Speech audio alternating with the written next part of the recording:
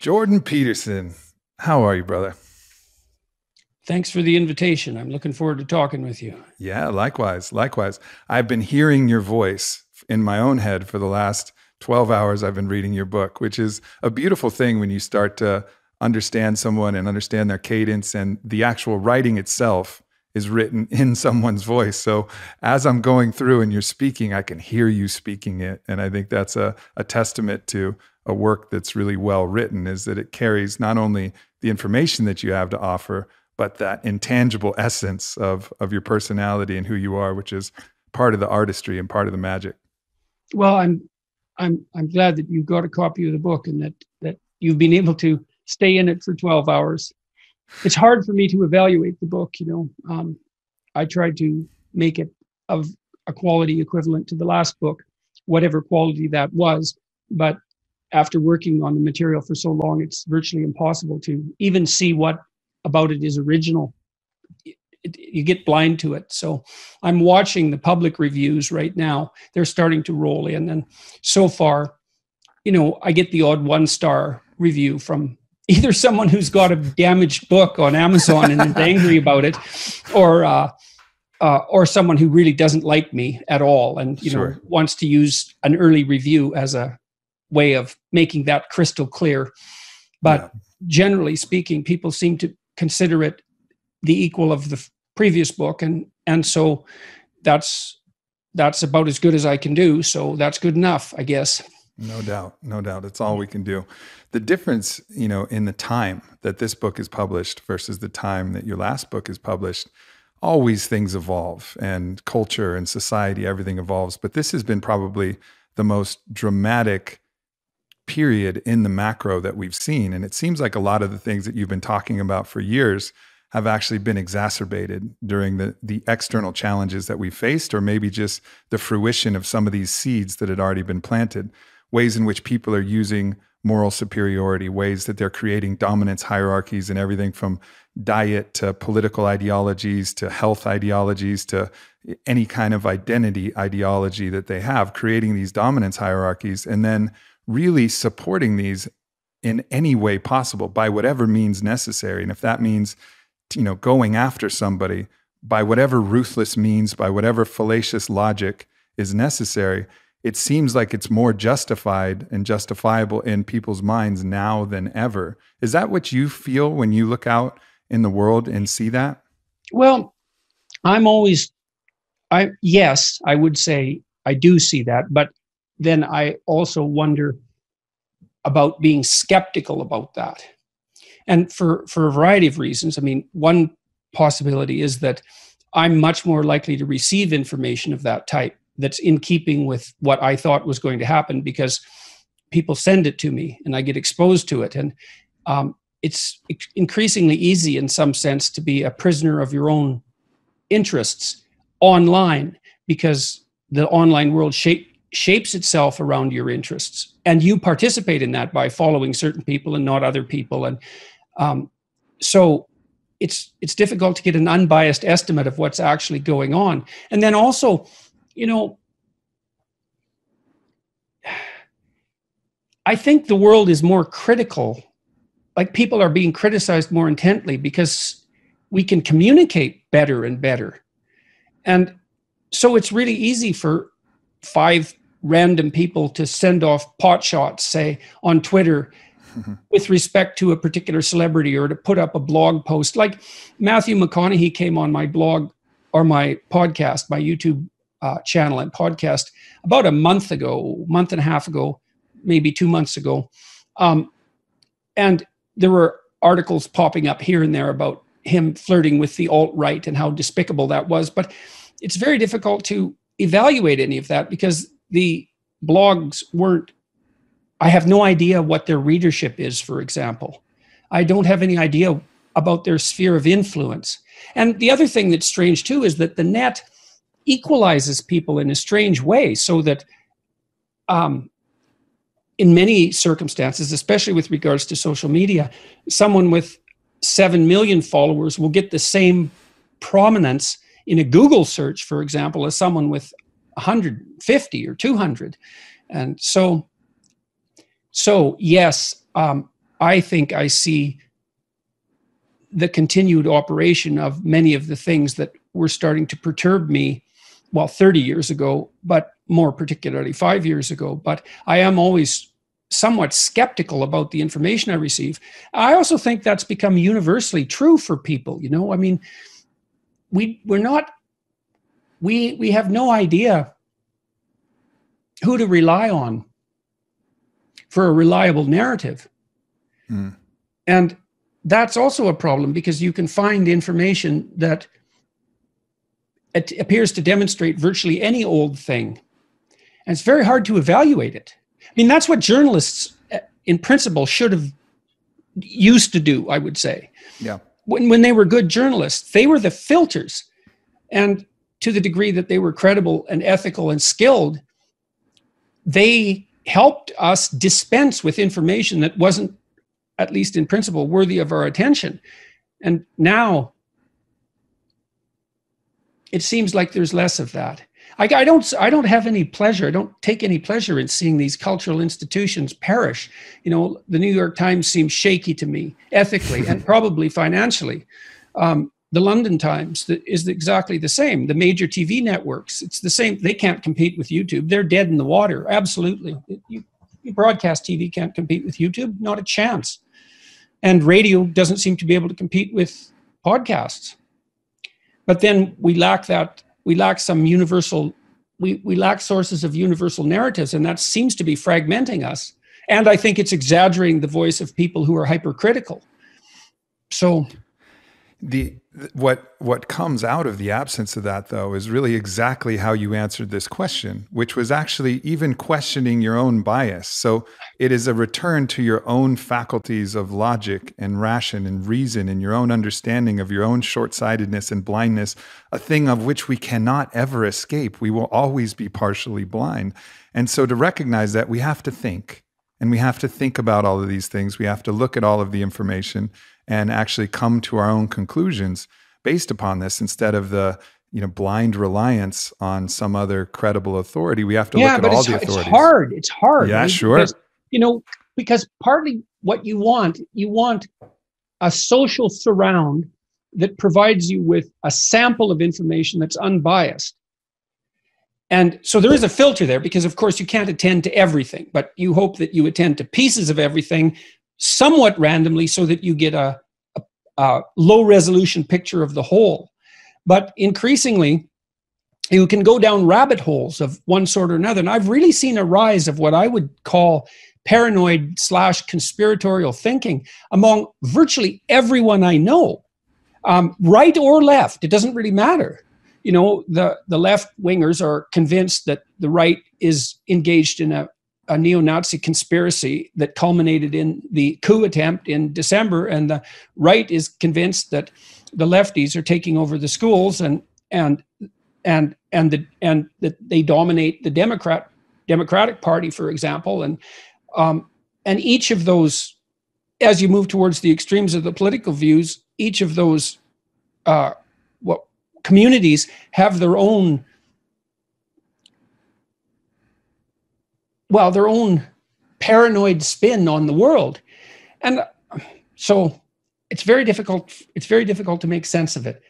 And I think people are missing a lot of these conspiratorial ideas are missing they're missing the understanding of Hanlon's razor, to not ascribe malice that which can be ascribed to incompetence and just some other simple bias, some other simple explanation, because we see all of this that's happening, and we can sense, like a violin that's out of tune. Even if you're not a great musician, you can tell when an instrument is out of tune. We can tell when truth is out of tune, and we see it everywhere. But instead of saying, oh, well, these are just flawed instruments for whatever reason, their own bias or their own incompetence, their lack of efficacy in their craft, but instead we're assuming that they're all linked up together and communicating on some secret platform with robes and having secret meetings and trying to figure this out. I think largely what we're seeing is we just can tell that a lot of things aren't coming to us true. And so we're trying to make a story out of it, which is the basic function of the humans. We also try to make a personality out of it. Yeah. And so that if you read a magazine like The Economist, for example, which I think is still a pretty reliable magazine, when the Economist talks about countries, Mexico, it personifies Mexico, and Mexico is doing such and such. And so there's an instant ascription of a personality as a kind of shorthand, and everyone understands what that means. But we also tend to take all sorts of bits of information about what the conservatives are doing or what the liberals are doing, and then we turn that into a personality in a sense that's got a brain that's planning all of this. And of course, some of that is true, but it's not easy to figure out how much of it is true, and it's easy for it to go too far.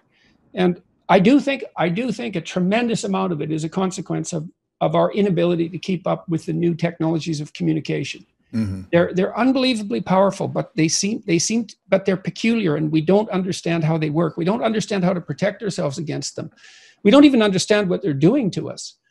Twitter, I think, is really the best example of that, because with YouTube or the longer form conversations, there's more meat there. You can't be led astray as quickly, I don't think.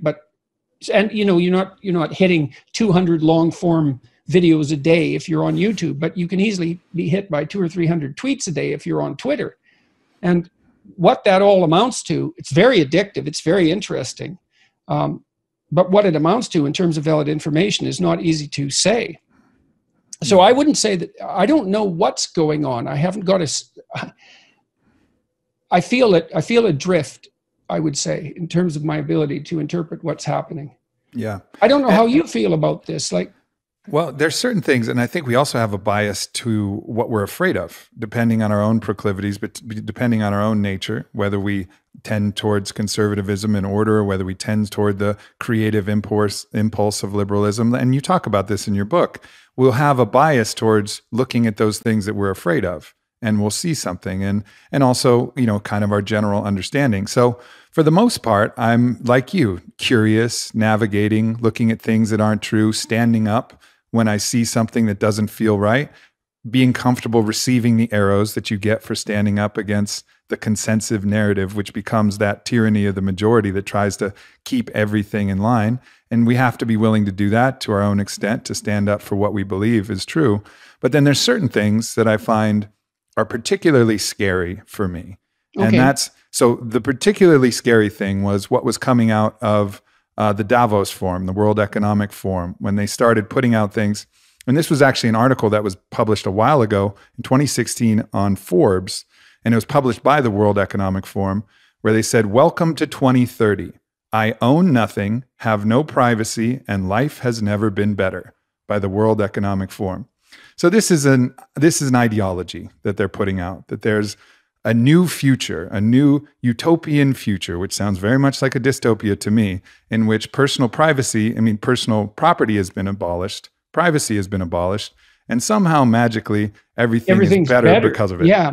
Yeah. Well, that's the part of that that's hard to swallow. It's like, first of all, let's hope that doesn't happen by 2030, because that's way, way, way too fast for anything good to happen. And then, what's the chance that particular direction is going to produce nothing but rapid positive outcomes? Positive outcomes are very difficult to produce, and rapid positive outcomes are even more difficult to produce. So, that's to the degree that I'm a conservative, and I don't think I'm particularly conservative by temperament, because I'm high in openness, which is the creativity dimension, and it's the best predictor of liberalism. I'm conservative because I don't believe that things can rapidly change for the better, especially if those who are driving the changes are driven by an ideology that ascribes to themselves some kind of moral superiority. That's very dangerous. It sounds, I've heard that before, that bite from the World Economic Forum. It sounds like they had a really good publicity marketer sum up their meetings. That's much more vivid prose than I would have expected from what's essentially an administrative organization, or an organization made up of administrators. So, but they did hire a marketing team. From my understanding, they hired a marketing team. Well, that's exactly what it sounds like, and so, and I have some sympathy for that, because what the hell good are ideas unless you can get them out where people look at them? Sure. I don't think it's a good idea to be what would you call, contemptuous of sales and marketing efforts. I think that's a big mistake for anybody that wants to aim at success, particularly with regards to their own creative endeavors, but to success in general. But that doesn't mean there aren't pathologies of marketing, and hype is certainly one of them. I mean, that's exaggerated claims. That's a form of untruth for rhetorical purposes. Mm-hmm. No, I've been involved in, I've been criticized, interestingly enough, for working with the UN, and I worked on a UN subcommittee for a while. I wasn't paid to do the work, by the way. It wasn't a formal job. It was something I was doing while I was a professor. I was doing it with a colleague and friend of mine. And we were working on a sustainability report for the UN Secretary General. And I got a chance to see how those things worked. So this is a perfect place to think about a conspiracy, because it was an international document. It was compiled by teams from all over the world. And it set the course for a vision for development, economic development, and environmental development over the next 50 years, something like that. But it was so interesting to watch how it worked. So putatively, it was many heads of state who made up the committee that formulated this report. But they were titular figureheads. And the reason for that was that all those heads of state, former or present, were way too busy to sit down and write a report. And so what happened was the obligation for writing the report fell down the administrative hierarchy until someone had some time, like me at that time, in the interest, to say, okay, I'll do that. Mm-hmm. And then what happened was that, well, who determined the direction of the document? And the answer to that was, well, whoever was willing to do the work of writing it. Because all the people that were involved had full-time jobs doing something else. And no one that was on the committee was competent, in some sense, to generate a plan for economic development sustainability over the next 50 years, because that's beyond anyone's capacity. And so what happened was a draft would be written by someone who took the time to write it, and then it would either be accepted or not accepted. But the criteria by whether or not it would be accepted was whether or not someone else would rewrite it. And if the answer to that was no, then it stood the way it was. It wasn't like there was no conspiracy. And I read the first documents, and they were really, I didn't like them at all. They sounded like, to me, like they'd been written in 1985. It was sort of boilerplate UN, North versus South, capitalist versus socialist rhetoric that was 40 years out of date and dull. And so what I did, to the degree that I could, was get rid of that. And no one really objected to that, because it was sort of filler to begin with. It was inertial filler. And so it wasn't, and I would also say, certainly the people that I was involved with had motives that were as trustworthy as the motives of any reasonably ethical group of people that you would get together to do something like this. They were hoping to produce a document that would help economic growth and help sustainable economic growth. Now, whether or not they did that, who knows? I don't really know what impact the report had. Some. But there was no conspiracy. Jesus, there wasn't enough central intelligence associated with the process to produce a conspiracy. Right. And it's a funny thing, because you despise your enemies in some sense, but your theoretical enemies, but you're willing to ascribe to them organizational power that's really beyond yours. It's beyond your teams. So, having said that, ideologies tend to work as conspiracies. So, there is something to be said about that. It's go ahead. No, please do. Please go ahead. It's encouraging, though, to actually look at it like this and to hear your accounting, because I think we get kind of spun up and overwrought with our stories, and we will create this Star Wars kind of narrative where a great evil is amassing, the Fellowship of the Ring, Sauron and Saruman are aligning, and we are the few. We as humans, we like that story, and I think that's the root for a lot of this. But then when you actually look behind the curtain, it's all Wizard of Oz. I've never seen that. And I've seen how power operates at high levels in corporations, in politics, on the right and the left, in entrepreneurial circles. I've never seen anything like that operating anywhere, like an evil conspiracy. And I've met all sorts of people about whom conspiratorial thinking had been generated, often reams of it. And I was almost constantly shocked at the disjunction between their reputation and the reality of their existence. And I should have been less shocked than that, because the media portrayal of me, at least, it's polarized, because there are people in the mainstream media who've been consistent supporters of mine. I'd say it's probably 50-50 on the media front. Mm-hmm. But certainly the most vicious criticism of me has come from the mainstream media and from the liberal intelligentsia, essentially. And if you took that as your guide to who I was, man, you wouldn't want me to be around. That's for sure. You wouldn't want to have me around. I don't think it bears any resemblance to me, but you might think, well, I'm heavily biased in my favor, but I'm not. My depressive temperament pretty much precludes any intense bias in my favor, I think. Sure. I think a lot of us share that in common, where there's no criticism that could be lobbed at us that's more vicious than the criticism we've offered to ourselves in many of those quiet, self-deprecating moments that we all subject ourselves to. But also, now and then I run across a particularly inspired piece of criticism from a journalist, and I think, no, that's gone beyond even what I've hit myself with. But it's certainly the case that, well, as I said, I've never run into that. I've been in planning sessions with people of all sorts where they're trying to exert influence over policy in one way or another, but not a comprehensive conspiracy made up of powerful people who are directing things in a particular direction for nefarious schemes of their own. And I think you can actually see here's an example of how you can see this in the real world, I think. And I think I'm stunned, for example, at how rapidly the capitalist overlords are kowtowing to the politically correct, especially at the corporate level.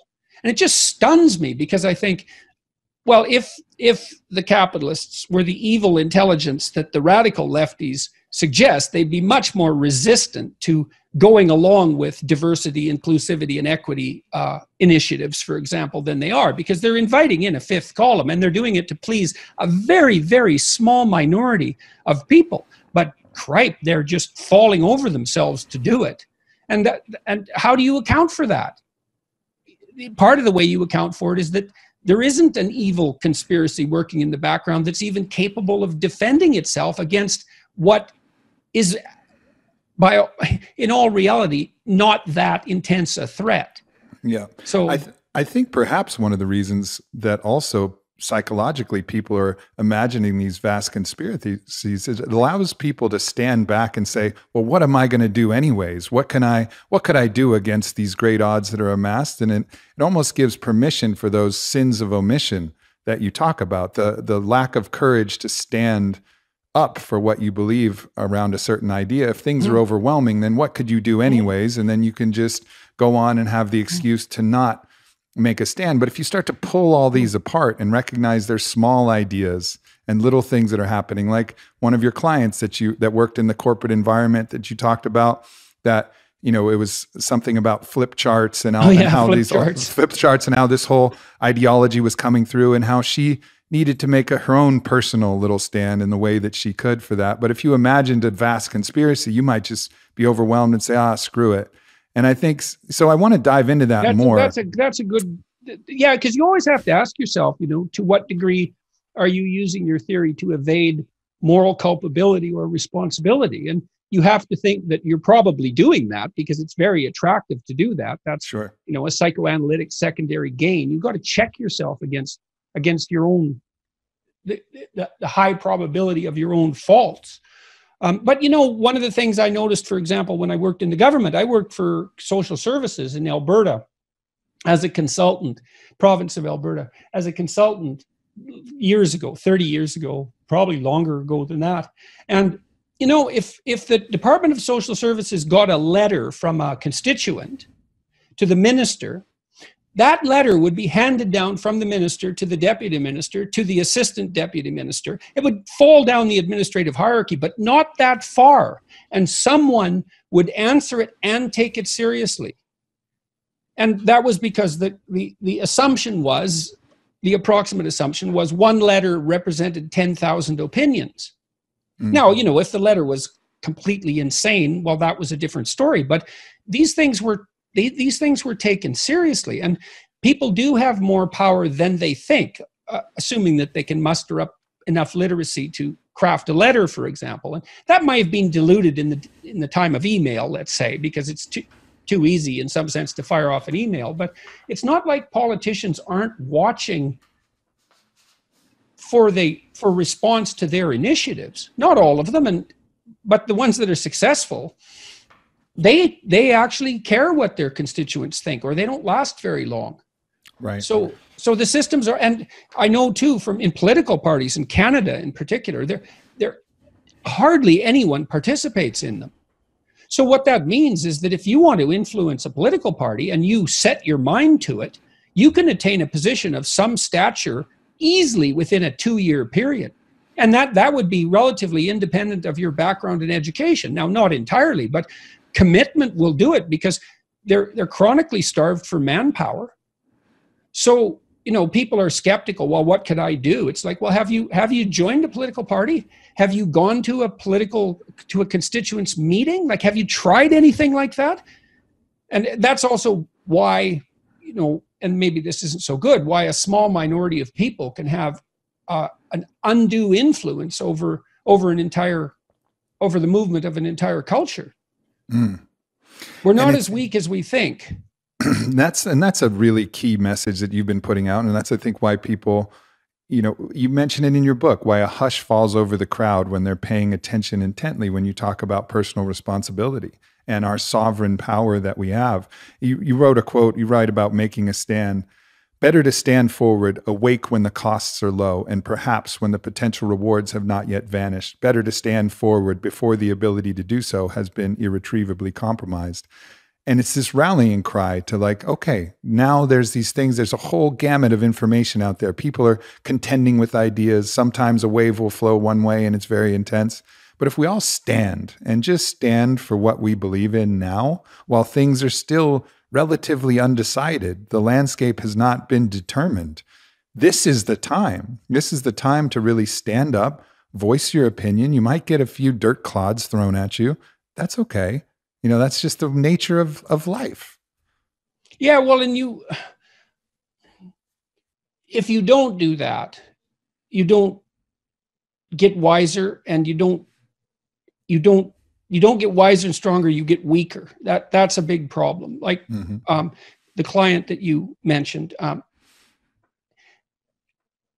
going along with what she objected to at the level of conscience was weakening her. And I've seen that in a variety. In fact, part of the reason that I got so interested in political correctness, again, because I had seen it rise in the 1990s when I was teaching in Boston, and it rose up, and then the economy boomed like mad in the United States in the 1990s, and it just went away for a while. And we thought, well, you know, it's gone. But then it came back with vengeance. And part of the reason I got so obsessed with it for a while was because I had like 3 clients, all whose political beliefs, by the way, ranged across a wide spectrum, all of who'd been bullied to the point of breakdown in their workplace. You know, and they kept being asked to do things that violated their conscience. And, you know, partly they didn't exactly know how to, it's not, you should stand up, but it's not that easy. And it's not that easy to figure out when you should do it. But you should do it when, if you're going along with something that violates your conscience, then you lessen yourself. You're starting to pay a big price then. And so at some point you have to think, and this is something I walked through with my clients all the time when they were trying to make a decision. You know, everyone looks at the costs of making a decision, but almost no one looks at the costs of not making the decision. And the reason for that is, like, well, you're sitting there right now and the sky isn't falling on you. And so you're not calculating the costs of sitting there because nothing's happening. And then if you decided to do something different, you might calculate the costs of doing that. But you've already zeroed out the costs of inertia. But they aren't zero. There's no zero cost. There's risk here and there's risk here. And you don't like that idea because you want security, and no bloody wonder. It's no wonder you want security. But when you're making a decision, you need to reawaken the costs of inertia. I mean, those are opportunity costs, let's say, something like that. There are ways they are formally considered, but just going along as you are when everything is changing around you is also a costly decision. And so if you know that, you think, well, there's danger here and there's danger here, then that, weirdly enough, that frees you up, because then you can pick the danger that you prefer. Now, the price you pay is the realization that there's no security down either road. And you have to wake up to that now and then in your life. It's very unpleasant. It's not surprising people don't do it. But again, the costs of failing to do it are worse. I have a very visceral example of this. And, one of the challenges for me internally, as everything has happened in 2020, is I didn't see people making a holistic discussion about the utilization of global resources that we were allocating to COVID. I'm not saying that we shouldn't have done what we did, but there was missing a discussion. The US alone created over $4 trillion of wealth, and that's an immense amount of wealth that could do an immense amount of good, global good. But the discussion wasn't, okay, we're able to create all of this wealth. We've just shown that we are.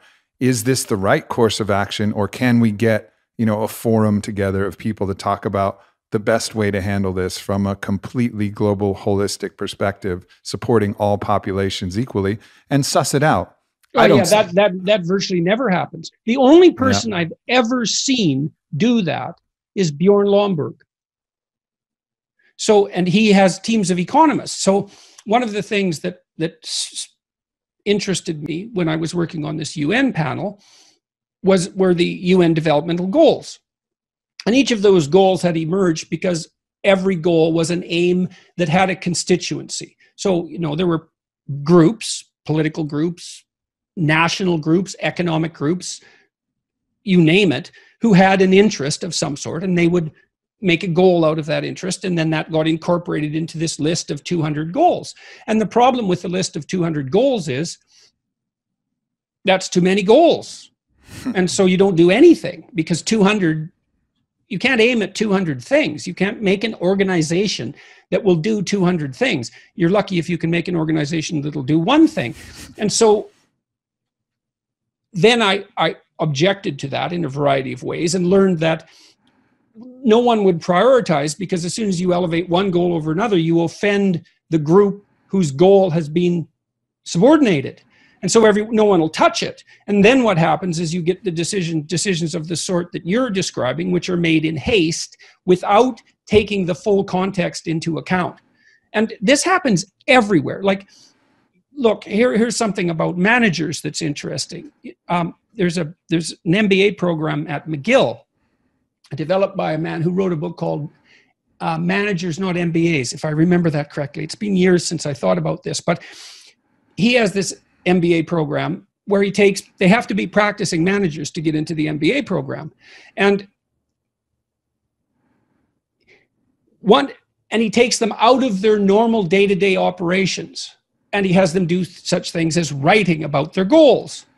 And when the managers themselves were asked to rate the utility of the MBA program, one of the things they pointed to was the time they took away from work. Because at work, they're just putting out one fire after another.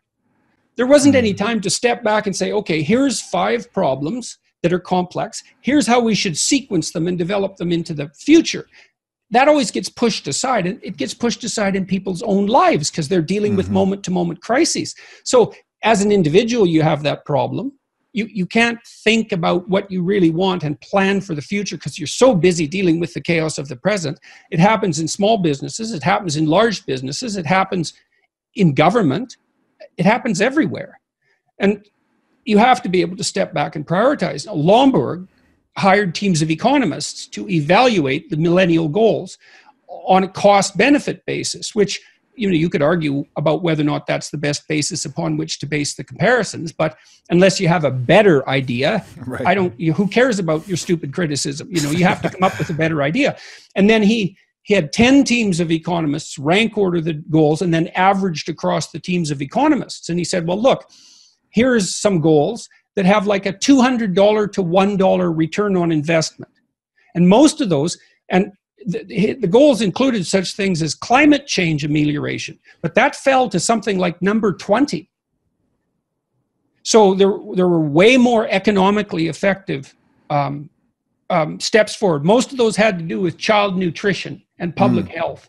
Absolutely. The return on investment was so high. And you look at that and you think, well, that's a no-brainer. And some countries are using it. Lomborg has done his analysis for Haiti, if I remember correctly, for a couple of provinces in India.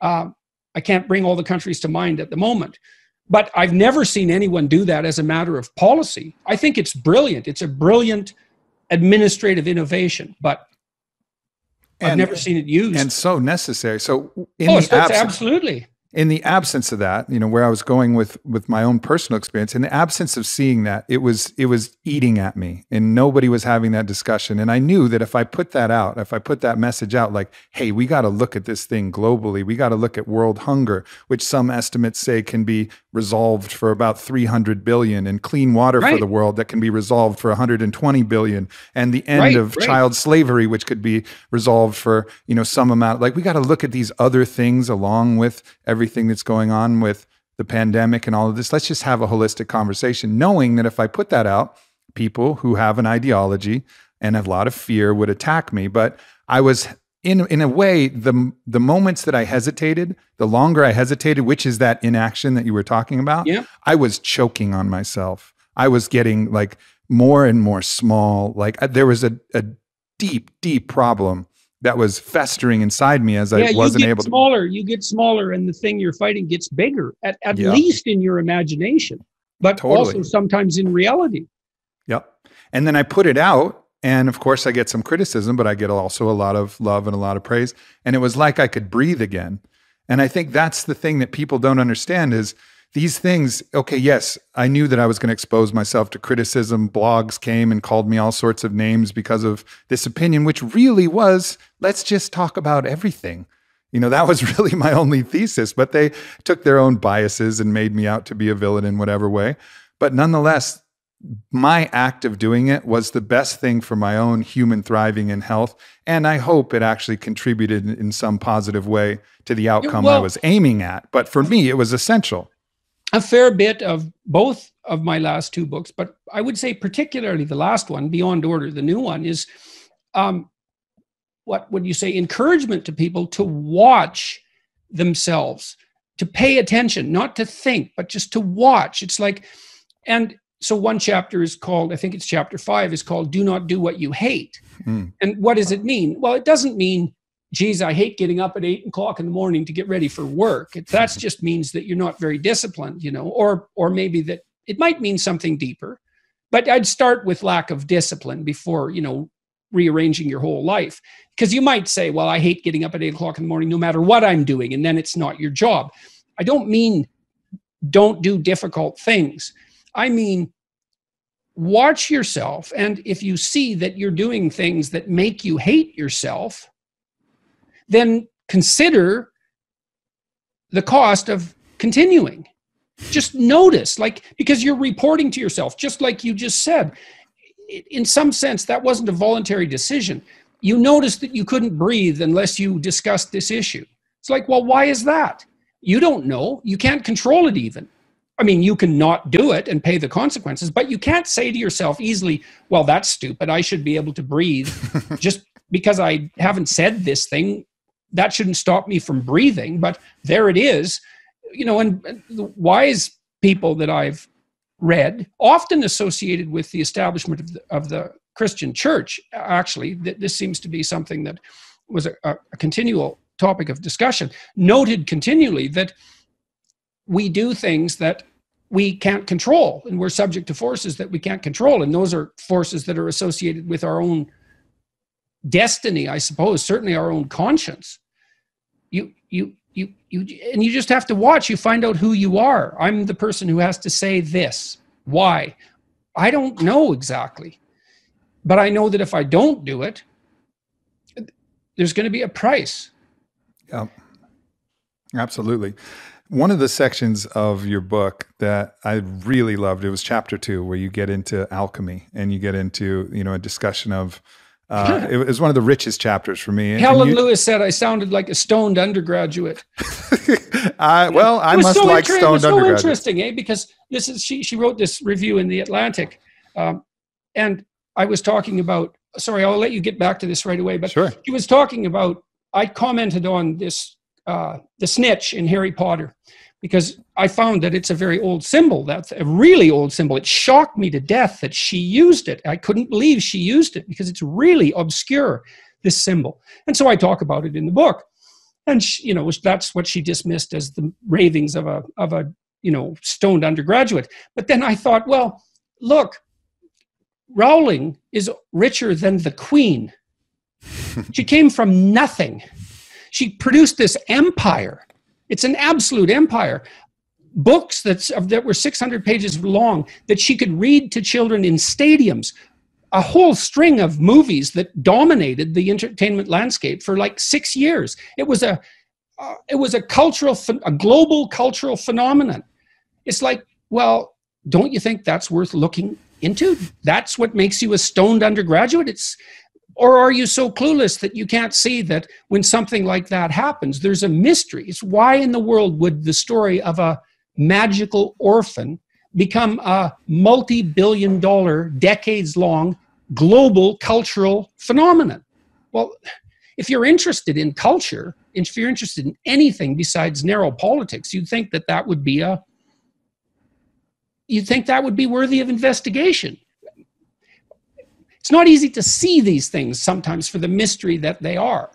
No doubt. So, and I think it's what you say about stories. Stories can be true stories. The story of Harry Potter and the Snitch is a true story because it's in resonance with a real idea, something that's in the collective consciousness, something that's in our primordial psyche in a way. And so when we hear it, otherwise it wouldn't be collective. Exactly. We wouldn't all enjoy it. And look, we can go to those movies. We suspend disbelief willingly, instantly, and we get immersed in the story. That's magic. That's magic. What's going on?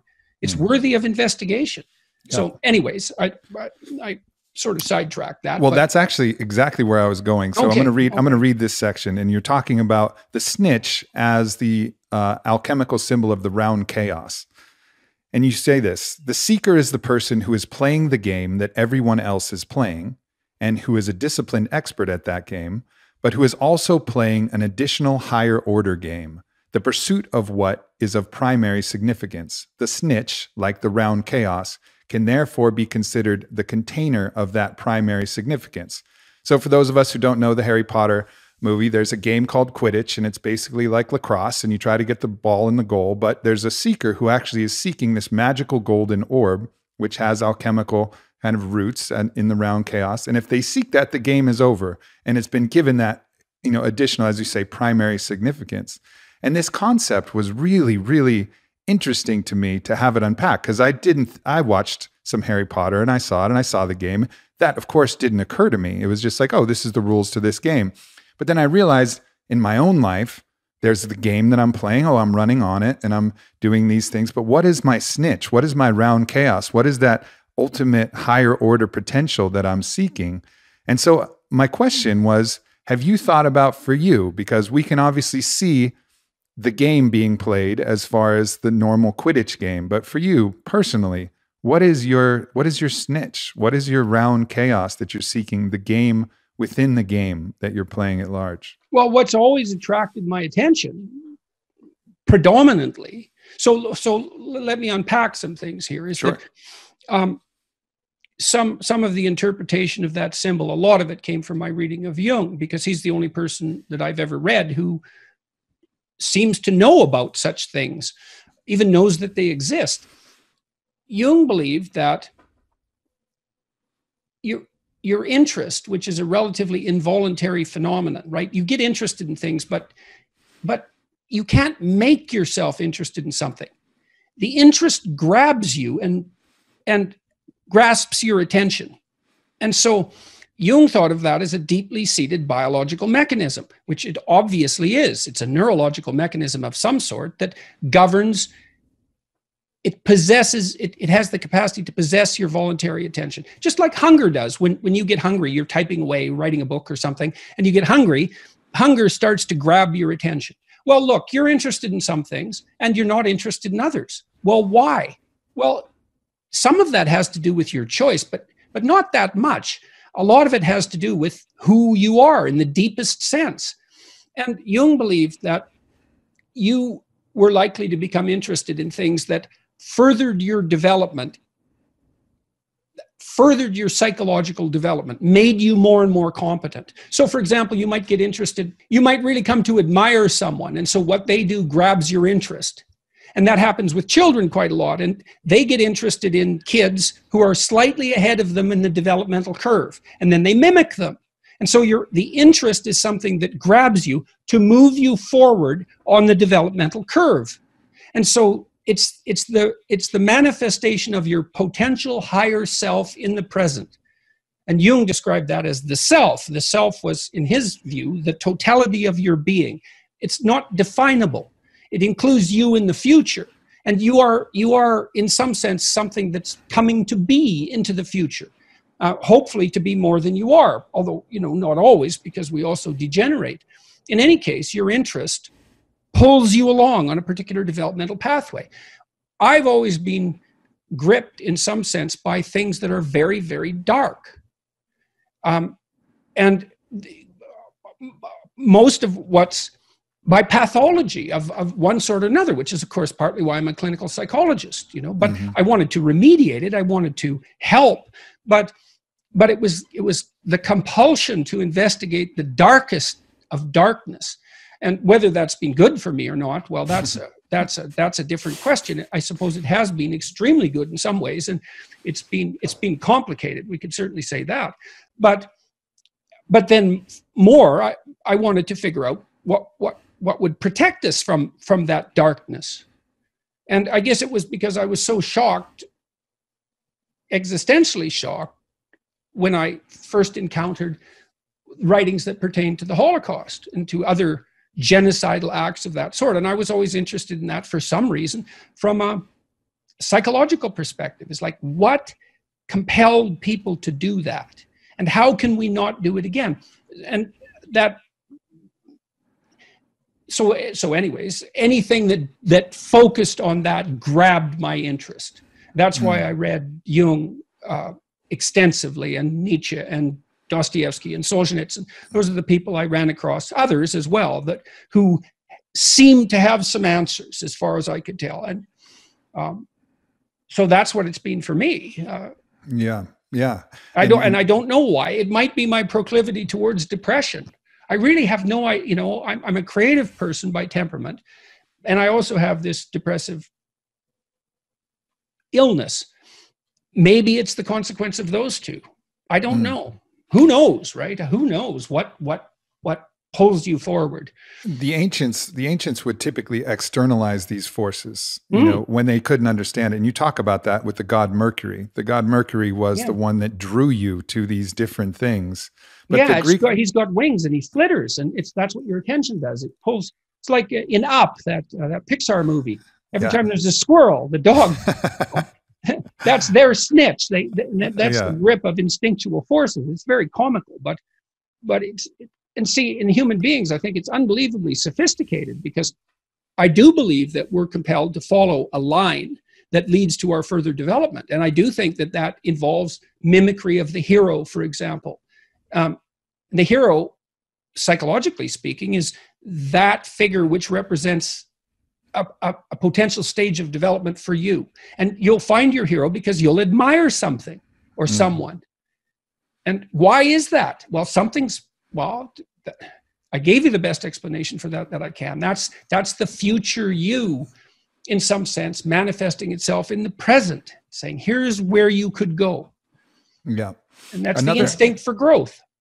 Another aspect that they externalized was the idea of the daemon, which is almost like the mercurial impulse that's taken and stretched out for a long time. It's something that's continually drawing you towards some potential realization of what you're capable of. And they put that again in this kind of demigod landscape. But of course, that was just their way of understanding things. Well, but it also makes a tremendous amount of sense. Like sure. to make rage a god like Mars. Well, yes. Why? Well, it's immortal. I mean, rage will be here long after you're gone. You're definitely its pawn at times. You know, it's not obvious who's in control when you're enraged. Yeah. In fact, at some levels of rage, that can even be a legal defense, because we recognize that you can be out of your head. Your normal personality isn't in control. And really powerful motivational forces have that transcendent reality. It's not, rage is older than human beings. It's really, really old. And it can have you in its grip. Sexual impulse is the same way. Hunger. All of these things are unbelievably powerful forces. And they don't just operate on the primordial level, as far as I'm concerned. There are sophisticated gods of motivation. And we are possessed by them when we do such things as go to movies. We don't notice as what the hell are we doing watching this movie? Why are we entertained by it? Why does it grip our interest? We don't know. We don't even question it. It's like, well, it's entertaining. It's fun. It's interesting. If it's interesting, you don't have to justify it. Then you think, right? Well, that's interesting True. in and of itself. If it's interesting, you don't justify it. And then someone can tap you on the head and say, look what you're doing. And you think, oh yeah, that's kind of odd that I'm doing that. What the hell am I doing standing in line for 3 days to see Star Wars when I'm an atheistic engineer? Right. What's going on here? Oh, look at that. It's a religious impulse. Yeah. And I don't have a religion. And so this is filling the gap. And that's why I go to Star Wars conventions. And I'm possessed by something that I haven't pursued. One of the things that you wrote was really powerful for me to read, because to me, I think it described my snitch, my round chaos, that thing that I'm seeking underneath the games that I'm playing. And so I'm going to read this little snippet here. Who could you be? You could be all that a man or woman might be. You could be the newest avatar in your own unique manner of the great ancestral heroes of the past. What is the upper limit to that? We do not know. Our religious structures hint at it. How would someone who determined to take full responsibility for the tragedy and malevolence of the world manifest itself? The ultimate question of man is not who we are, but who we could be. That's it for me. I mean, for me, I read that, I was like, yep, that's it. There's the snitch with its wings and its golden, mercurious allure that I'm really chasing underneath all of this. And I enjoy all these other things, but who could you be? Exactly. You see that in children. I watched little children play, and what they're doing, they're attempting to grow forward, but they toy with identities. My little granddaughter, I wrote about her in this book too. It's so funny watching her. She had Pocahontas, the Disney movie, and she had a Pocahontas doll, and she watched that movie a number of times. And then it's been a year now. She's only 3.5. For a whole year, she has two names, Scarlett and Ellie. And one's her middle name, but she's called one or the other, and seems to be perfectly comfortable with both. If you ask her if she's Ellie, she'll say yes. And if you ask her if she's Scarlett, she'll say yes. But if you ask her if she's Pocahontas, she'll also say yes. And then if you ask her if she is Scarlett, Ellie, or Pocahontas, she'll say she's Pocahontas. And she's been insisting on that for a whole year. And so she's playing out this role. I don't know how much of her imagination is devoted to it, but enough for this that's, if you're, how old are you? 40 something? Just turned 40. Yeah, okay. So, imagine that you had a fictional identity for 15 years. That's approximately the same relative length of time. And the kids, they weave up a fantasy world, and then they play out an identity in that. And then they weave out another fantasy world, and they play out an identity with that. And they shape that identity by their interactions with other children and adults. And hopefully they find an identity that suits them, that other people also accept. Because your identity has to be something that other people accept, or it isn't going to work for you. But that's all part of this exploration of who they could be. You know, it's the play is, in fact, the exercising of that realm of possibilities. And so a good father, a good parent for that matter, but I think at least is an archetypally paternal role, puts a border of security around the child. You know, and the mother might be inside that border of security when she has young children. And play can take place there. And the play is the investigation of multiple identities with the hope of finding one that is functional, that is also socially desired, because those things can't be dissociated. One of the reasons I think that the identity politics has bothered me so much, speaking of snitches, you know, it's bothered me. It's like, this bothers me. And I've only recently realized that some of it had to do with what I saw as limitations on free speech, which is I have to say the words that, you know, some authority or some population demands that I say, which I don't like.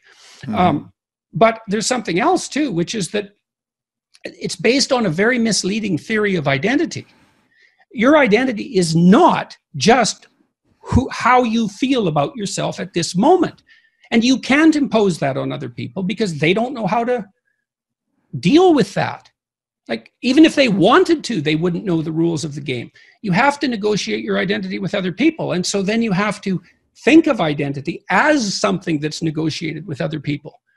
And so if you have an implicit theory of identity, like the one that seems to be increasingly dominating the cultural landscape, which is identity is something that's only subjectively determined and can also change from moment to moment, then you're misleading people as they develop because they come up with a very unsophisticated notion of what identity is. And that's not good because that's core. And part of your identity is your value to other people. That's a huge part of it. And that's not subjective. That's other people make that decision. Yeah. So, and you talk about that in, I think it's chapter 3, where you say that's one of the ways we keep our sanity is talking to other people and the interaction with our community and all of these other things that isolate us more and more to a single subjective perspective is going to lead to a certain madness. It is definitely. Exactly. Well, I tried to impress upon some of the trans activists that were after me when I first made some public statements. I said, look, I didn't say it this eloquently, unfortunately. I said, what I would have liked to have said now, at least, was it isn't obvious to me at all that your theory of identity is going to serve the function that you assume it is. It's not psychologically sophisticated enough. It's not sociologically sophisticated enough. You can't insist that other people play a game that they don't know how to play, especially when you also don't know how to play it, except to say that it exists. So, and this sanity issue is, you know, a lot of us is externalized because we're such social creatures. And everyone has weaknesses. You know, you're going to degenerate along your weakest axis. And if you're and you won't be able to control yourself because some of your weakness will be precisely that inability to control yourself on that axis. Like maybe you have a biological predisposition to alcoholism and, you know, you have 3 shots of vodka in 20 minutes and you're like on top of the world. You know, there are people like that. They often have extensive family histories of alcoholism. It's a biological phenomenon. You can tell if you're like that if it's really difficult for you to stop drinking once you start. It's a real warning sign and means alcohol is a great drug for you, subjectively speaking. But, you know, hopefully when you drink too much, other people are going to start telling you. It's like, no, and that's actually how you start diagnosing alcohol abuse. Are you getting in trouble with the law? Is it interfering with your intimate relationships? Is it interfering with your ability to hold a job? It means that the addictive substance is starting to dominate your life in a manner that's counterproductive. And other people are there to ensure that you stay balanced enough so that you don't deteriorate entirely. You're lucky if you have that. And part of the point I make in that chapter, and I would say in both books and in Maps of Meaning as well, is that the primary obligation of a parent is to serve as a proxy for the social and the natural world. But let's say the social world. Why? Well, because you want to train your child to be not only acceptable socially, but highly desirable socially. And the reason for that is that by the time they're about 3 to 4 is the transition period, they're going to be spending more time being socialized by their peers than by you. And that will increasingly be the case as they develop. And if you haven't encouraged them through judicious attention to be socially desirable, they're going to be rejected by their peers, and then they fall farther and farther behind on the developmental trajectory. That's partly how you help them with their identity. They can't be the sort of person that insists that everyone else always play the game they chose. And it's honoring that they can play whatever game they want for themselves. Like your granddaughter, she can play Pocahontas, and if she wants to have that identity as Pocahontas, great. But to demand and to shame anybody who decides to call her Ellie, for example, who just doesn't know any better, knows that name. That's where I think it gets that's where the ugliness of it comes out. Like the freedom to express ourselves how we want, but then softening the edges of this thing and just recognizing, okay, if you know somebody and they really prefer to be called something. It was like when I was 30, I changed my name from one of my middle names was Chris and the other middle name was Aubrey. My legal name was Michael, and it was all a big mess. I decided to take my grandfather's name, Aubrey. So there was a window there where my identity changed, well, at least the name, from Chris to Aubrey. And so lots of people would call me Chris, and I would just gently say, hey, I changed my name to Aubrey. But whatever, it wouldn't it wouldn't be a screeching halt to the day or anything like that. And it would just be gentle encouragement that I didn't take personally, because I wasn't attached to that identity as the end all be all. I attached to, I am an infinite being of a locus of consciousness that is embodying a certain identity at this transitory time. This is my own personal spiritual belief. And that to me is the solid ground, right? So these other things, this is how we play. This is the way, as Ram Dass said, this is us being God in drag, right? Like this is us playing out our role. And it's, in my opinion, it's fine to play out another role. But the moment you get so attached to that infinitesimal aspect of self and build these walls rather than opening up the community, that's where I think it leads to the result, as you said, it leads to a result that you're not actually desiring in trying to do this, change this identity. Well, that's what I saw as the danger, I would say, is that it was the use of force, right? Which is what happens when you put something into law. Force is not only implied, but relatively, stated relatively explicitly. And then there was the problem with the, paucity of identity and the interference with free speech. And I don't think that those concerns were misplaced. I think that there's something about that issue that's central to the continuing culture war. It is a war to some degree about what constitutes identity. But at least we should have a more sophisticated notion of identity.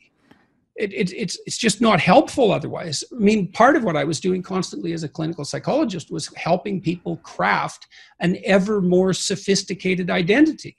And what you want to have the kind of identity that makes people line up to want to play with you. And if you ever have to use force, well, sometimes force is inescapable. But if you have to use force to get people to comply, it is a sign that you're not playing a very good game. Now, maybe you can't think up a better one. There's nothing that's going to work. A state of emergency might, because we allow governments to use extra force during a state of emergency. But nobody thinks that's optimal. Yeah. So if people won't play because you're inviting them, then the game isn't configured very well, and it's very unlikely to be stable. So... Yep. So as we're trying to, understand that thing that we're aiming at with our identity, just like your granddaughter's aiming at Pocahontas because of certain attributes that really resonate with her, a lot of us have an amalgamation of certain stories. I know for me, there's lots of heroic stories from, lots of times movies, sometimes different things. A play, Cyrano de Bergerac, was a major, cornerstone of an identity that I really admired. And when he said something like, when troubled by all the many possibilities that lay before me, I decided to be admirable at everything. I was like, aha, that's my guy. And then there is another aspect of something I saw from William Wallace. That is a very interesting reaction. That's an insight response. It looks like it's right hemisphere mediated. And it is, I would say, the initial manifestation of the next stage of identity. So imagine that it's sort of a Piagetian theory in some sense. You're at a particular stage right now, and that stage would involve a particular worldview and the behaviors that go along with that. So the perceptions and behaviors. But it's not enough because you haven't mastered the whole world and you're making mistakes all the time. And then there's other neurological mechanisms so maybe that's a more left hemisphere phenomenon, the instantiation of that identity. Then there's right hemisphere mechanisms that are tracking your errors and and keeping track of them. And the errors are an indication that your theory is incomplete. So the errors accumulate and the information around the errors accumulate, and another identity starts to become formulated, and it solves all the problems your previous identity did, but also some additional ones. When you have an aha moment like that, it's the manifestation of that next identity that's making itself known. It's because it's being built from the bottom up. It isn't explicit yet. And then you'll encounter an explicit statement. You mentioned a couple there, and they map onto that. And that's the aha. It's like, oh yes, that's what ties together these things that I've been wrestling with in the back of my mind, right? Someone made it explicit. And that's that's one of the great things about language. That can also help fill in the gaps too. Because then, you can start to make arguments based on that observation.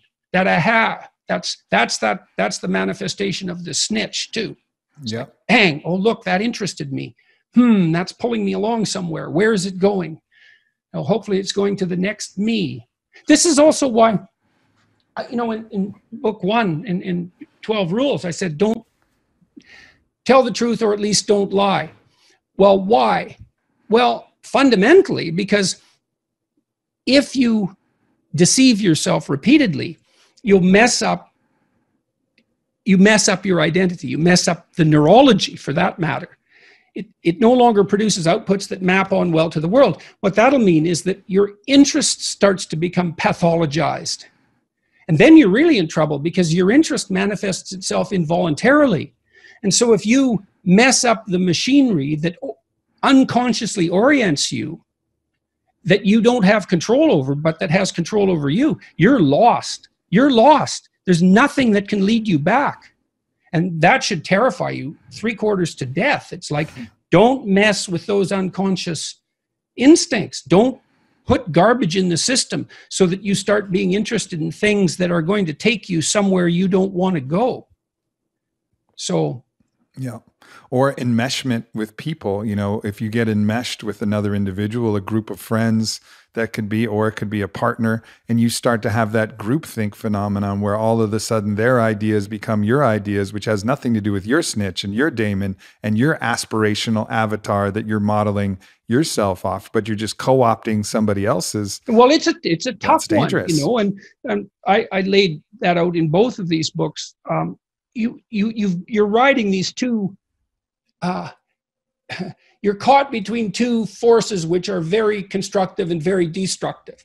So look, you have to go along with the crowd. The typical parent says to his teenage son or her teenage son, if Sam jumped off a bridge, would you jump off too? And the answer should be no, of course not, but not exactly. Maybe the bridge is 12 feet high and it's a test of courage. And you should jump off the damn bridge. And maybe going along with your friends means that you're being properly socialized, and you're doing it despite what your parents want. So that's actually a marker of independence. And maybe you're at a stage where succumbing to peer pressure means playing with others. Now, the danger is you lose your path, right? You gain what's common to you and everyone else, but you lose what's unique to you. But you can't say, well, just pursue your own unique individuality, In virtually every cartoon, animated movie now that's made for kids has the underlying theme of you're a unique individual and you should pursue your unique individuality. It's like, yeah, no, not exactly. First of all, that could be a form of insanity and could and might well be. And second, you have to be a cog in the machine. Now, you shouldn't be nothing but a cog in the machine. That's a mistake because the machine might malfunction and it might be headed in the wrong direction and all of that. It can be pathological. That's the pathology of order. But that doesn't mean that you can dismiss peer pressure and succumbing to it. It's like, well, yeah, psychopaths don't succumb to peer pressure ever. Mm. And finding the balance between those extremes. This is a theme that shows up in so much of your work, which is highlighting these two extreme positions and then saying it's neither this or this, but it's both this and this to the certain appropriate degree. In a dynamic, it's like music. Yeah. And I make that case in chapter 8, which is make one room in your house as beautiful as possible. Music speaks of the continual, harmony of what would you say? The balance of opposing forces, something like that. And it constantly changes and moves within a domain.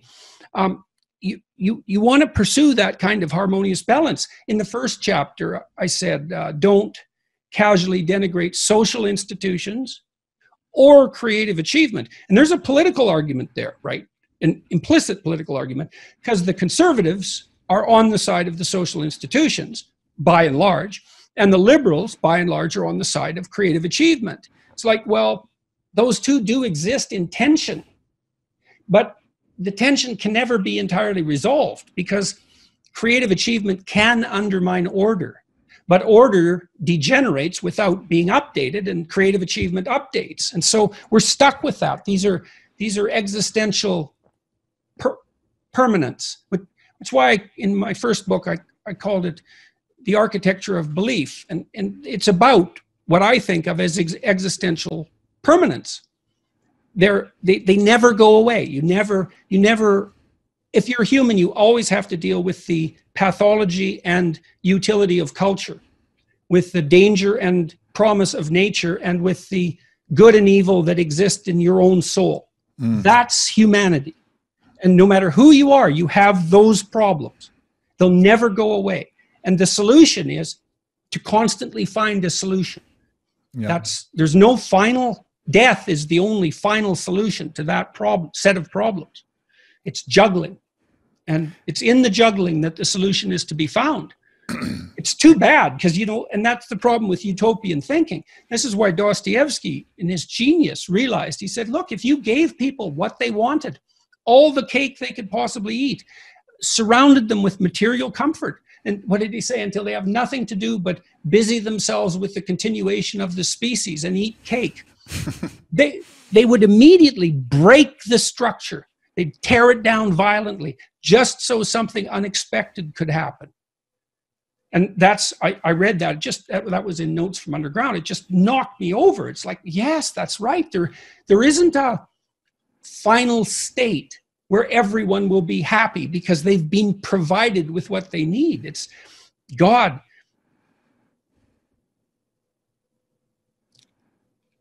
It's not that simple. No. And there'd be no point in life, I suppose, if it was that simple, because you could just solve the problem and be done with it.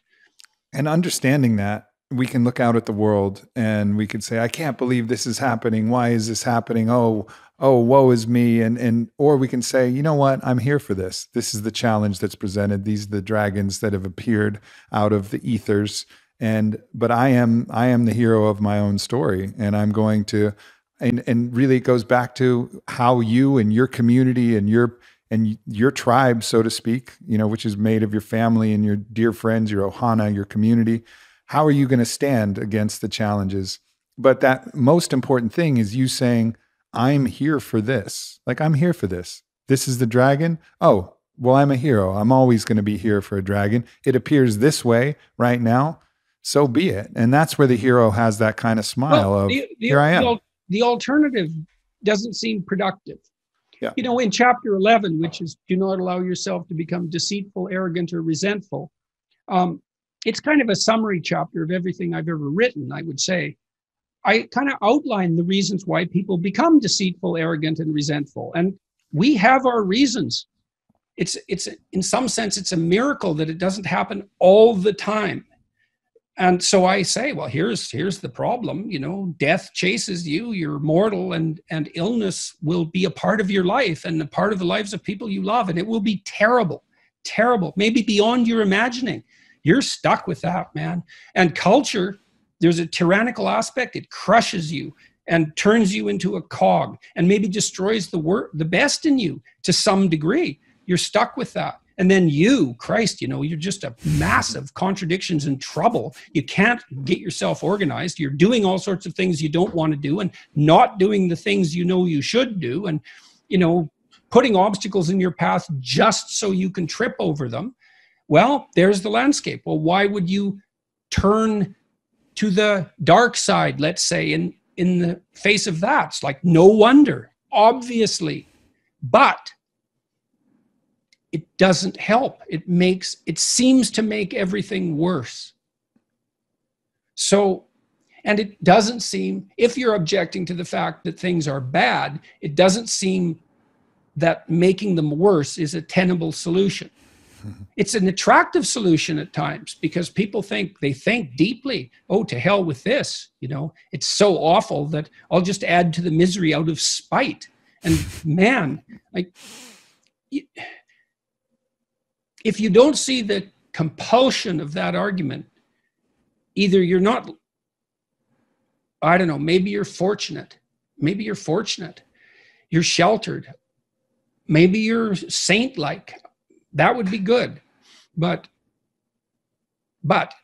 it and you see this in clinical practice all the time. Voluntary confrontation with what is threatening and unknown tends to be curative. And not always. You know, like there are mistakes people make. So for example, you often see these trauma teams rush in to talk to people just after, say, a mass shooting or some kind of terrorist attack. And like, it does not help people to have them review the trauma that they're currently experiencing. Not unless it's problem solving oriented. It can just make it worse. But if it's an old memory, well, then voluntary recall and explicit reformulation seems to be useful. Or at least it's better than anything else we know. Right. That doesn't mean it always works. Yeah. And the pragmatism of all of these things, I think, is beautiful to explore because you don't take them at face value. Well, of course you should do this, but you actually take the time to think about it and come up with the pragmatic reasons for it. And I really appreciate that about all of your work. As we close here, you know, I'd just like to offer you a moment to talk directly to the people listening who want to take that stand, want to be the hero of their own story, and just give them a few words of encouragement as they look out into our landscape, look deep into their own chaos, into their own soul, and want to bring out the best that's possible for them. Well, I would say, you know, the first decision you have to make is whether you want things to be better or worse. And it seems to me that better is a better aim. And if that's what you want, then you can orient yourself to becoming fully on board with that. That's your motif. And I would say that's love in the religious sense, is that love is the desire that all things flourish. And you might think that's evident. It's like, it's not evident. This is hard because things are difficult. It's easy to become spiteful and bitter and resentful and to be self-denigrating and not to work for your own furtherance because you're ashamed of who you are, like deeply ashamed, maybe even ashamed to be human. The destructive species that we are, constantly raping the planet, you know, that self-loathing can go very, very deep. So this is hard. But that's the first thing. Do you want things to be better or worse for you and for the people around you? It's like, well, so that's your goal, to make them better. Perhaps that's your goal. When I was a clinician, That's what I was always working on with my clients. It was like, I'm on the side of you that's aimed at making things better. No unconditional positive regard, because there's going to be parts of you that are working at counter purposes to that. And we're not on their side. They're to be judged and dispensed with, not in a contemptuous or dismissive manner, but with the knowledge that those elements of your personality are not serving the goal. And that doesn't mean that might be bringing them on board. So if you're aggressive, that can serve the good. That can make you persistent and committed and immovable, all those things. And then the next thing I would say is,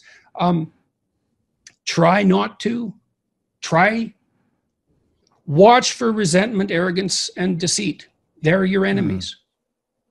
And see if you can reduce the influence they have over your life. And then that's where you have to watch and feel, am I lying? Is this self-serving? Is what I'm saying making me weak? Can I feel that? Am I insisting that I'm right? Because I'd rather believe that I was right than learn. Am I taking revenge in a resentful way? Those are good questions of conscience. It's highly probable that you're doing that in many places. Maybe you can dispense with that carefully over time and see what happens. So it's worth running the experiment. Yeah. And putting our everything into it, because that's where we'll really learn, by giving that endeavor. Well, that's towards a good our aim. It's a good aim, but you can start with even a little couple of percents of you aim towards that. You can start badly. And that's a useful thing to know too, is like, you can improve your life a little bit at a time. And it's very difficult to be all in. We talked about that earlier. Who knows who you could be if you were everything you could be? That is a limitless case. What would it be like if you stopped doing all the stupid things that you're doing and took advantage of all the opportunities that came your way and aimed at the highest good? Who knows what you could be? You could certainly be more than you are. Everyone knows that, I think, and everyone suffers that knowledge. It's from that their feelings of inadequacy spring. That can be pathologized too. I know people can be way harder on themselves than is actually good for them. That's not what I mean. It's hard to distinguish between those even, but it can be done, I think. And we're all here, waiting to see that story unfold. All of your everybody in your community, there may be some jealousies and there may be some other factors. There may be some people rooting against you. They're probably not your community and you just haven't revealed that yet. But we're all waiting and watching to see your story unfold. We're waiting to see what that answer is. What can you be? And that's inspiring. That's a story that's going to be told and lived out in this life. And everybody who watches you live that story will be inspired by that, because they'll be inspired to live their own story. And that's, I think, the most important message is, live as the hero and allow that to be, the fable that has grandchildren saying, I'm going to be whoever your name is, I'm going to be this person because you lived in such an inspiring way. And that's, that's what draws me forward. And I think draws all the heroes forward of our time. And that's what we need right now. And that isn't done at someone's expense. Yeah. Not if it's done right. It's done with the benefit of everyone else in mind. And that's a case I try to make in the book too. Like if you're acting in your own self-interest, because you're a community that stretches across time, you have to take your own future self into account constantly. And so impulsive selfishness is not useful, even selfishly. And so you can make the most out of yourself, I believe, without taking anything away from anyone else. It's only beneficial. Now, people might be annoyed at you because you're more successful on some dimension than they are, and perhaps that hurts. But, well, if to deal with that, we'd have to eradicate the possibility of ever being better at anyone ever being better than anyone else at anything. And it doesn't seem to me that we want to push equality that far. Yeah, that would be a nightmare for sure. But it would. Yes, and I think at the darkest edges of the demand for equality have that horror at their root. It's like, well, you're going to take away from everyone what they have to offer by insisting that everything is equal. It's like, no, you want people to be able to trade the best they have with other people. That's a good deal for everyone. And I think the solution is, again, you talk about this, the absence of that divine understanding. And we may have different understandings of the divine, but when you start to say that the actual goodness or betterness of a person is only limited to the identity dimension and the accomplishment dimension of their existence, well, that's where you run into the problem. But when you can say, in the eyes of God, all people are equal, which is a truism that I see, at that point you say, listen, everybody, we are all equal. There is equality, absolute radical equality in the eyes of the divine. And that divine spark, the monad that we carry in our center of centers, we're equal. Now let's allow the flourishing of difference and development to make this life fucking interesting. Let's celebrate all of the differences and the struggles and the challenges and how everything goes, because equality is already the foundation. So now we can celebrate everything else without getting too lost in all of these different games. Yeah, well, that is a danger. It's a danger that we'll lose that as we lose our religious traditions, because that presupposition of transcendent equality, which is a very strange proposition, but I think you formulated something about it very well, which is that, well, it allows us to answer a certain question, is that equality is a value. And so we assume that everyone has a transcendent value, and that transcendent value is of equal value. And great, that makes everyone sovereign. That's the source of your natural rights. It's the reason that culture has to respect you as a sovereign individual. You bring something to the table as a consequence of your being. And having established that, as you pointed out, well, perhaps we can tolerate the differences that remain, or even say, and that is what you do if you celebrated diversity. Like, it's really become clear to me that the demand for diversity and equality are in terrible and irreconcilable conflict with one another. Mm-hmm. It's like, if diversity means anything, it means important difference. And if important difference means anything, it means inequality. So, that's going to be a tough nut to crack. Mm. To end this, when you have those quiet moments where you commune with the divine, with God, what is your process? What is the way that you pray, that you commune with that impulse that seems, so important in your writing and the essence of your being? And even, I will say, you walking around when we did this in person the last time, the emanation of love that you put out, which can only come from a source that is both internal and beyond. I really witnessed and felt that from you, not only in your work, but in the presence of who you are. When you commune with that, what is the way that you access that divinity? Well, a lot of it is constant reminder, especially now, because I'm in terrible pain almost all the time. And I do mean terrible. If in my previous life, when I was healthy, I had ever felt like I always feel now, I would have immediately gone to the emergency ward. But it's not helpful. As far as I can tell, as far as I've been informed for that matter, there isn't anything that can be done about the condition that I'm in. And that's rough. I have to remind myself all the time of what I should be doing, even to continue living for that matter. And I'm constantly reminding myself to be grateful, and as an act of courage. And I do explain that a little bit in Beyond Order. Something I really realized about gratitude is that gratitude at one level is it's a voluntary act of courage. And I'm not trying to make out a case for myself being particularly courageous. That isn't what I mean. I mean that it's a risk to be grateful. It's a decision that opens you up in some ways. And you're sort of grateful despite it all. Hmm. It's a great gratitude, I suppose, as a marker of faith.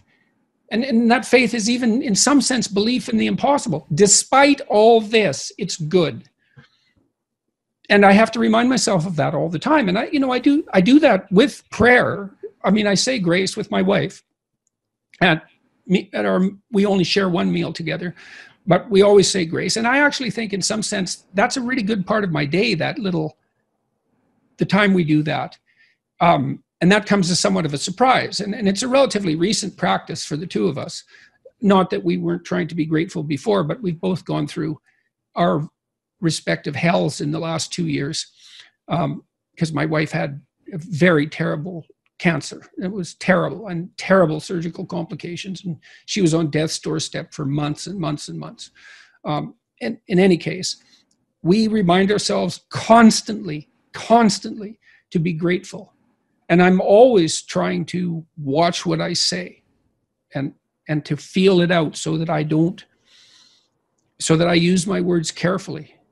And I'm attentive to that. Yeah. And despite temptation, because I'm very disheartened in many ways.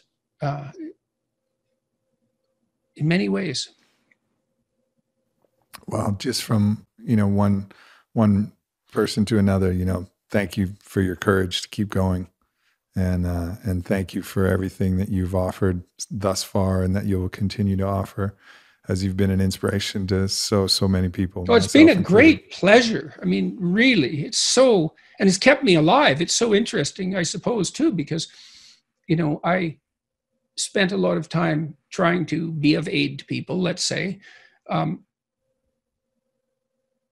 And the consequence of that, I suppose, was that when I needed it the most, I got a lot of that back. And that wasn't something I expected. It's like when my wife was sick in the hospital, we had hundreds of letters of support. Prayer groups contacted us and well-wishers who said, we hope, we're praying, we want this to work out, we're thinking about you. It's like, wow, that's great. It's sustaining. And certainly, I read the YouTube comments and so forth, and thank God most of them are positive. I don't know possibly how people live when that's not the case, because negative ones strike me to the core. So I'm a very peculiar person for what I'm doing, actually, because I don't have that much resilience in the face of criticism. I'm very sensitive to it. But fortunately, there seems to be a lot of support, and constantly, thank God. It's a remarkable thing. I can't believe it. I really can't believe it. And I'm pleased people seem to be responding to this book positively. I looked at some of the public reviews on Amazon, and there's not a lot of them yet, a couple of dozen, but they seem to be trending in the direction that I would hope for. And so good. I hope this book is helpful. I tried to make it full of things that were helpful to me, There's no doubt. And in this, I have 10 pages of notes. And so many of these are small, little tangential, valuable subjects that we could talk about and explore. But my life is truly enriched by the reading of this. And if, I'm really glad you like it. I'm really pleased. Absolutely. And as someone with as voracious an appetite to read and have discourse with individuals, for me to gain as much as I did from this work, I know that the world will be. And every one of those reviews and letters, as you understood when you were in politics, there's 10,000 more that are behind it. And that's absolutely going to be the case with this one. So I'm curious about the formal reviewer responses. They're often much more negative than the general public reaction. Of course. Not always, but very often. And it's quite surprising. It's like there's a contempt for what I'm doing, independent of its intellectual merits, what I'm doing, or maybe even its moral merits for that matter. There's a contempt for what I'm doing, which I find really off-putting. And I actually think that that contempt is at the heart of the proclivity now for populism to have emerged, because it's kind of an elitist contempt, and I can see that in the denigrating comments about the population of people that I'm theoretically helping. So maybe if it was only disaffected white males, which it is clearly not, even if it was only disaffected, angry, white young males, it's like, well, is there actually something wrong with helping them? Like, is there something about that that's to be disdained? I don't understand that. It's a class contempt that is at the core of what drives ordinary people's reaction, which comes from a deep-seated self-contempt, a contempt of the whole self, because we are not, as you've said, we are not just one thing. We are a collection of so many different energies and archetypes and aspects. And so having other people and other people. Exactly. Those unredeemed masses, the deplorables, let's say, if you don't think they're you, there's something wrong with the way you're thinking. Yeah. They're you, man. And like, I can really feel that in me. And maybe that's because I'm from a northern Albertan rural background. It's kind of like the Texas of Canada. But I can feel this strong populist sympathy. And I watch it and I'm informed by it, and I'm not contemptuous of it. I see that as part of me. And it isn't necessarily the part that I want in the driver's seat. But I saw this, I was on Bill Maher's show at one point, and there was a handful of the intellectual types for whom this kind of contempt seems to come relatively easy. And they were having a laugh at the expense of the Trump voters. And I said, well, what's your plan to live with these people? Since they're your neighbors and your family and it's half the population, what's your plan for these contemptible people? And it just shut the conversation down completely. It's like I threw a dead skunk on the table, or maybe a live skunk. And it was an honest question. Yeah. So I don't get that. I don't understand that exactly. I don't understand why. And I don't get why what I'm doing is met with that kind of contempt. Especially because it's such a lovely thing to engage in. No doubt. It's so fulfilling. I can't imagine doing anything that would be more meaningful. It's so lovely. I don't understand it. And people's souls are drawn to that because the souls understand that everybody is us living a different life, and we're deeply drawn to help everybody. And so when we see somebody else doing that brings up an inherent subconscious shame that we're not doing the same thing. So we have to tear that down in order to cope with the shame that is arising. Yeah, well, that's, one of the things I learned from Jung, which was really powerful. It's so brilliant. Some of the things he figured out were so brilliant. He tried to explain why the book of Revelation, was appended to the end of the New Testament, because it's a very strange book. I think it's a hallucinogenic trip. I think it's actually an account of a psilocybin mushroom experience. But in any case, the Christ in the Gospels is quite merciful. And one of Jung's propositions was that there's an ancient line of religious thinking that has mercy and justice as the two hands of God. Too much mercy is the devouring mother. Everything's okay. No one's ever called to account. And so no one ever matures and takes responsibility.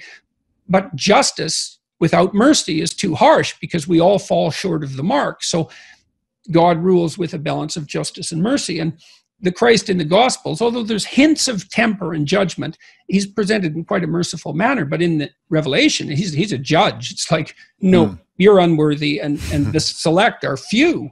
And you think, well, what does that mean? It's like, well, imagine sorting yourself out into the select and the unworthy. Perhaps most of you is select, but I doubt it. And you certainly aren't going to start that way.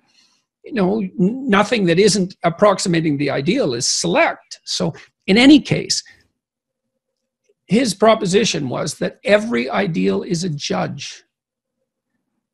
And that makes perfect sense, because an ideal is something to which you aspire. And the gap between you and that ideal, if it's your ideal, is felt as judgment. Mm. And so that's one of the reasons people are very afraid to have an ideal, to make it. That's why I wrote, do not hide things in the fog. It's like, well, you should lay out an ideal. You should pursue an ideal. Why wouldn't you? Well, when you make your ideal explicit, it turns into your judge. Well, then you can listen to that judge and move forward and transform. But, it's pretty damn harsh. Because especially to begin with, you posit an ideal, especially if you're in a mess. God, every bit of you is being judged as unworthy. Yeah. There's endless reasons not to want that. And then the way forward is to have that ideal, because those ideals are in some ways noble truths. These things about loving the collective because the collective is the same. It's true whether people want to adopt it or not, at least in my opinion, that there's things that our consciousness knows to be true. Well, so those are ideals that exist. I think it's true because you are, in fact, a community across time. Right. So there's no difference between what's good for you and what's good for other people. There's actually no difference. Not if you extend it far enough. They are technically the same thing. So you have this ideal that is there, whether you acknowledge it or not, and you feel it, mm-hmm. and you feel that thing. And then, but where you get tripped up is when you have an expectation that you're going to magically travel and teleport from where you are, which is full of your own corruptions and full of your own selfishness, to meet that ideal immediately. So the mercy comes from saying, this is the ideal, but the expectation of judgment that I'm going to be at that right away is false. So let me appreciate myself right here where I am in this journey with all of my faults, however many they are, open up my entire closet of internal monsters, pet them on the head and say, okay, here we go, eliminating more of those and becoming more like the ideal, surrendering to the journey rather than that expectation. And there, the judge no longer carries the sting and the bite and the harshness, because you're judging yourself according to a timeline where you're hoping to get closer to this. Yes, well, and the hallmark starts to become improvement. Right. Right. It's exactly. And that's great. That's a really sustaining. That's a really sustaining process too, because technically speaking, again, seeing yourself move towards a desired goal is the essence of the positive emotion that nourishes us, and I mean that technically.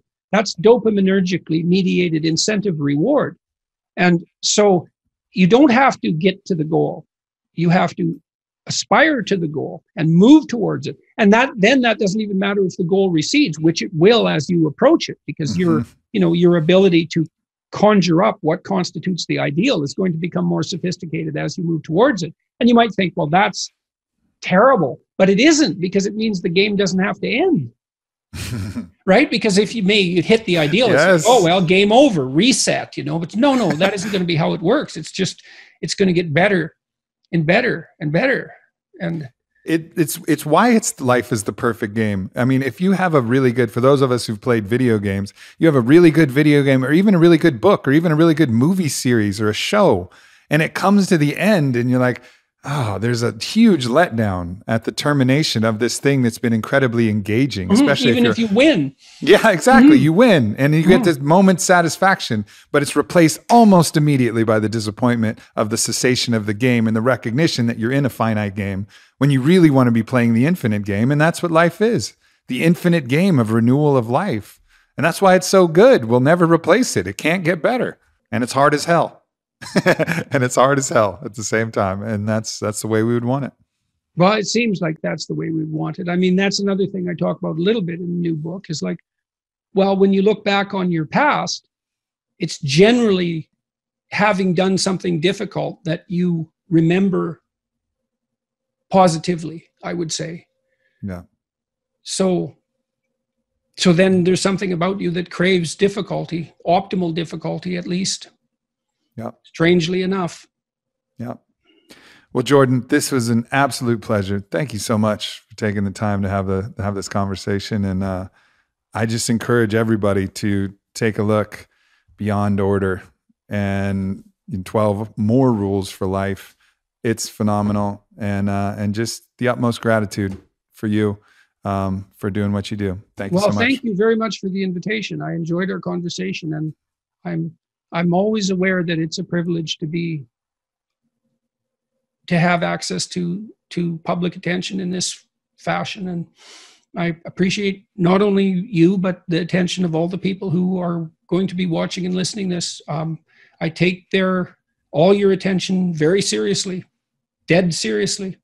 So, and I appreciate it constantly, really, minute by minute.